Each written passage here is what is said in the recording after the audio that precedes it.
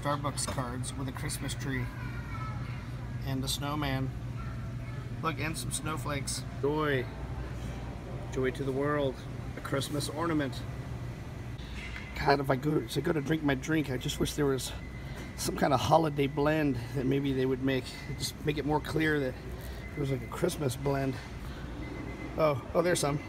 So Josh, before you jump in and continue to attack the red Starbucks cup for being anti-Christ, maybe you should go look at the portfolio of things that I just featured that they offer. Seems like they're in the Christmas spirit. Maybe you missed a few things. Or maybe I missed a few things. Either way, I'm going to enjoy my overpriced $6 cup of coffee. Cheers. Merry Christmas. Oh, holy night. Stars are brightly shining.